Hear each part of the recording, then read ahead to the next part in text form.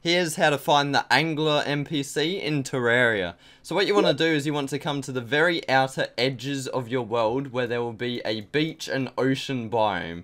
What you want to do is you want to run into this biome, and the Angler NPC can be found lying on the sand, or he can actually be found lying on top of the ocean water.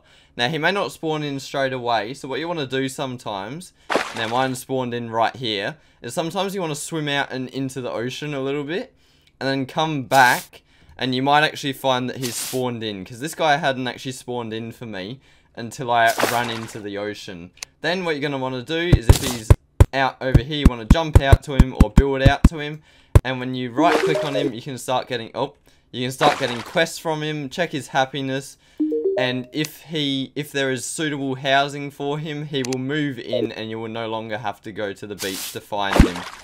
If you really cannot find him at one beach, try at the other one because he may be over there. But that is how to find the Angler NPC in Terraria. If this video was helpful, please do leave a like, a comment for the algorithm, and don't subscribe.